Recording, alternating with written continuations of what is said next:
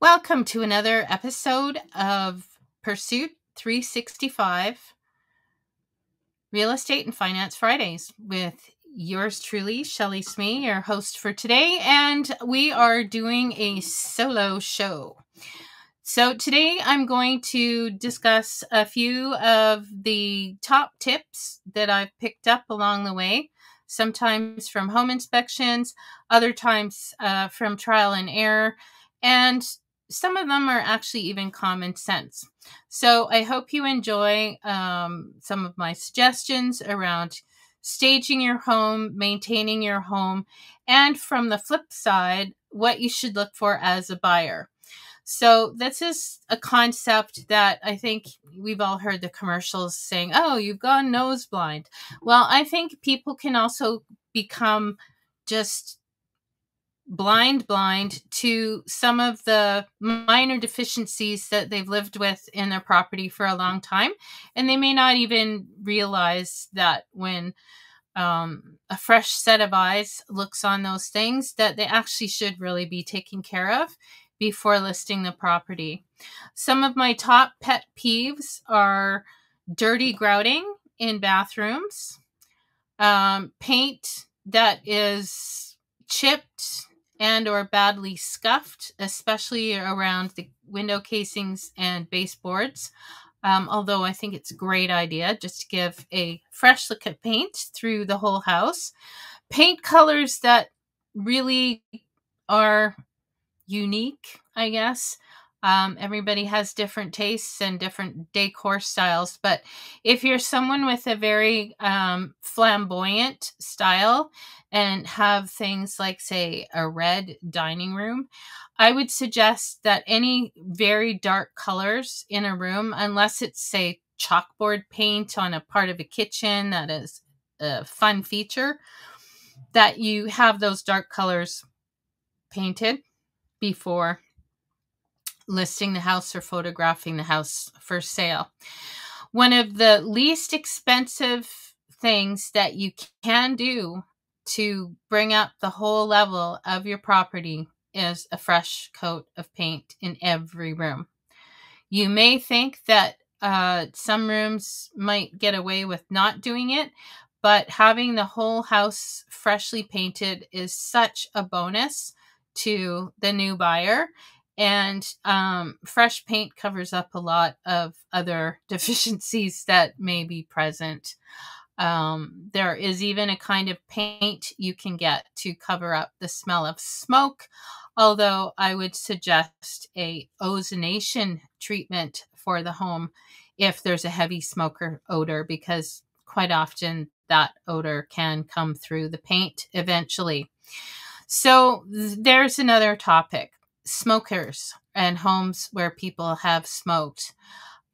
Certainly we see this a lot in estate sales, and there are a number of environmental treatment companies that offer what's called an ozonation service.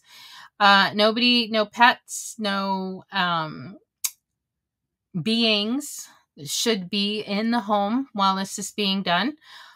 Clients that have had it done often stay somewhere else for the weekend or have it done while they're on vacation. And the ozonation process does actually get rid of even some of the most tough smoke smells, pet odors to some extent, depending on if there has been urination on hardwoods, which unfortunately that is a smell that often doesn't go away, as is the smell I've discovered of rodents. I have a horror story about that we won't go into, but needless to say, if you're ever in a basement or in a home where it smells like there might be pet urine, also really have an exterminator handy, because chances are there is some kind of rodent infestation, because I've come to realize and to learn over a horrifying experience that the smell of rats is basically very similar to a litter box. that hasn't been cleaned. I know that's kind of disgusting to talk on such a highbrow real estate program, but rodents are real and they can wreak havoc with an attic. They can wreak havoc with chewing through electrical cables and all sorts of yummy, chewy items that they like to destroy in homes. So one of the other things that we often will encourage or require, in some cases, in my opinion, it should be required, is for any older home to have a pre-listing inspection. A pre-listing inspection will help identify any items that have not been repaired, or items in a order of urgency that could be repaired, and or gives the buyer a heads up of the things that need to be done to the home, and also gives some level of comfort to the realtor and either the executor or the home seller of where the home should be priced, and no surprises during subject removal period.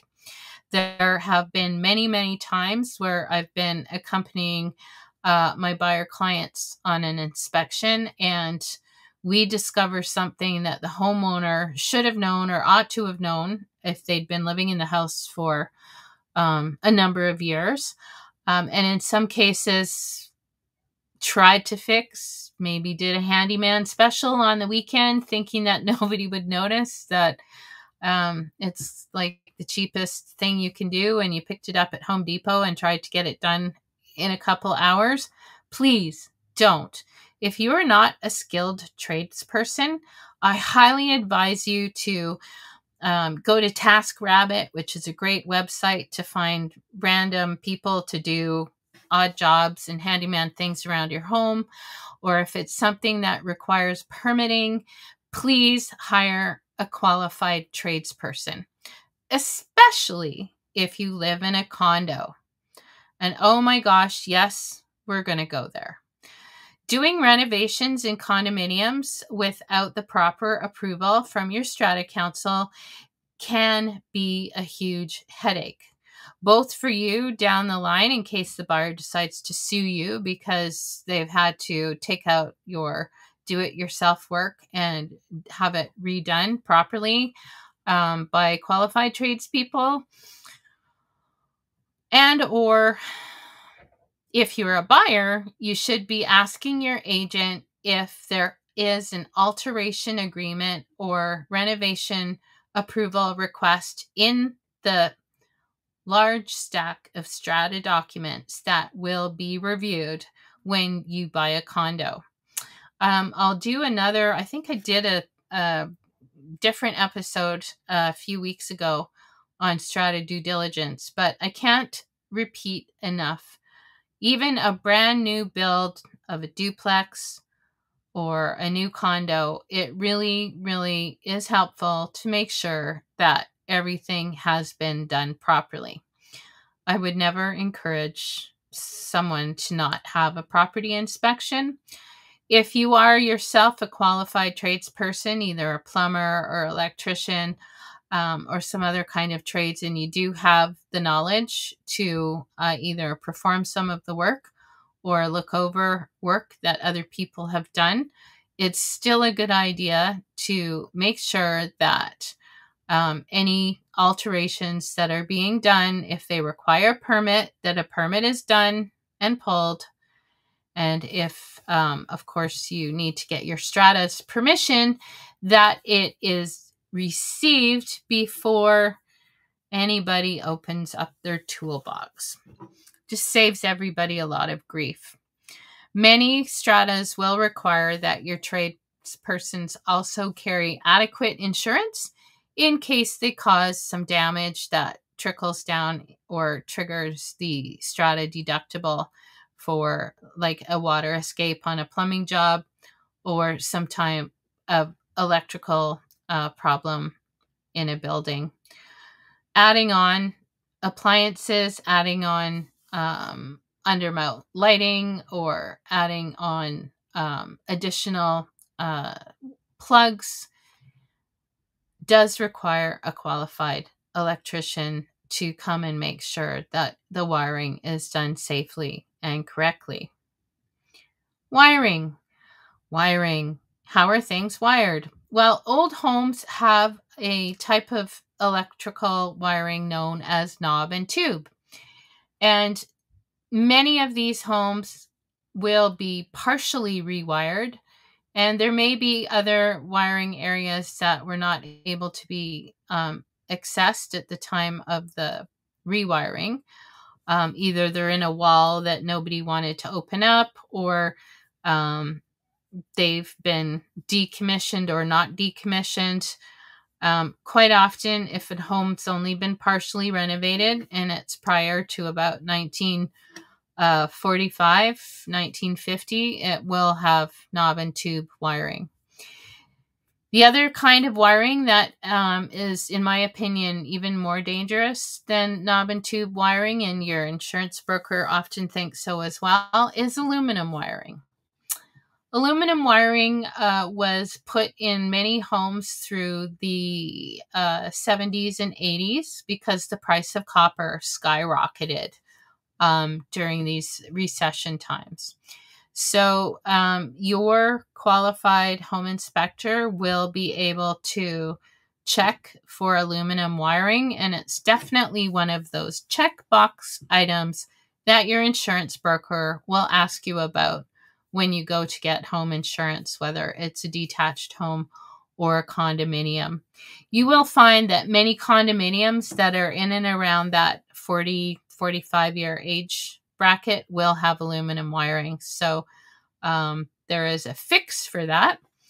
And it basically consists of taking off all of the faceplates for the electrical plugs and doing what's called pigtailing the aluminum wires to a copper kind of cap that just keeps everything from sparking. We don't want any sparkies happening in our plugs.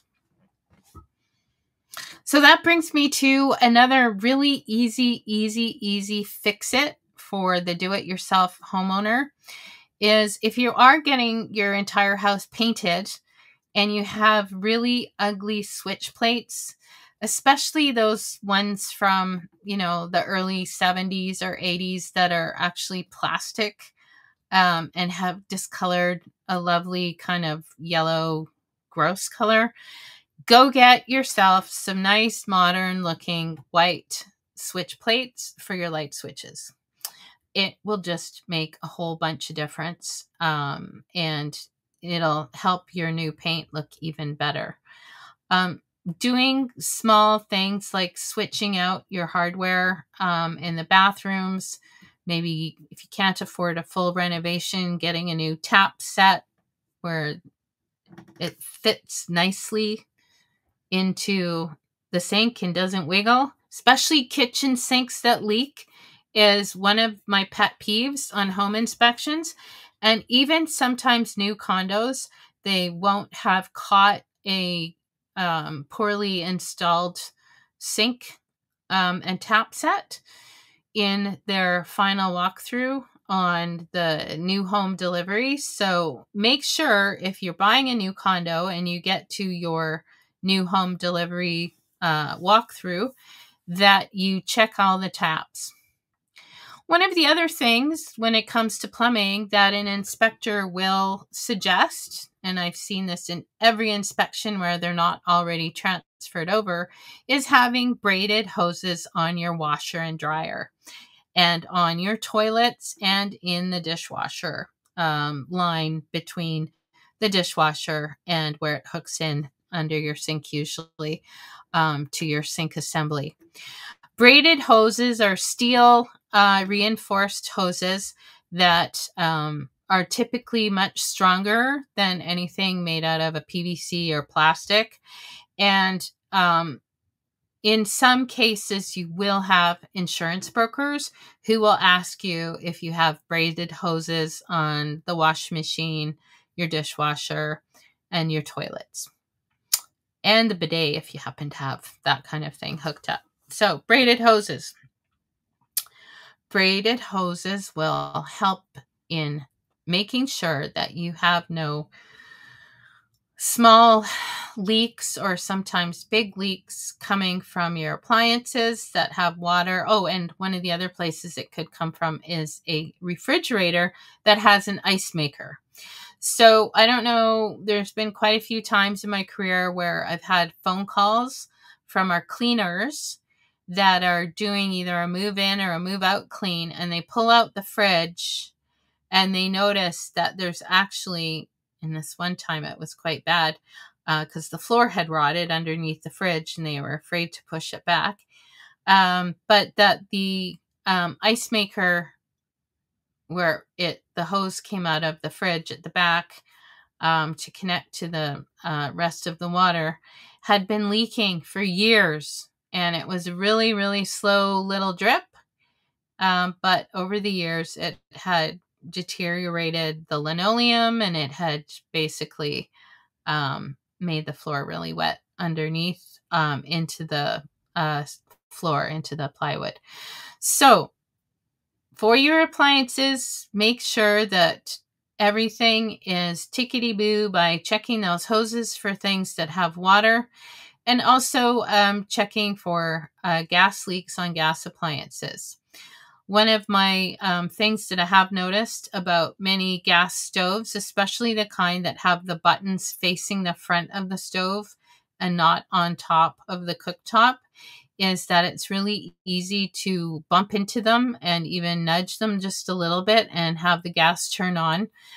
This is especially important to keep in mind when you're having a cleaner over, or maybe pets or people in your home that aren't used to your appliances, is to make sure that the gas knobs are put back on properly by the cleaner if they get taken off, or that they are not easily pushed by children or pets.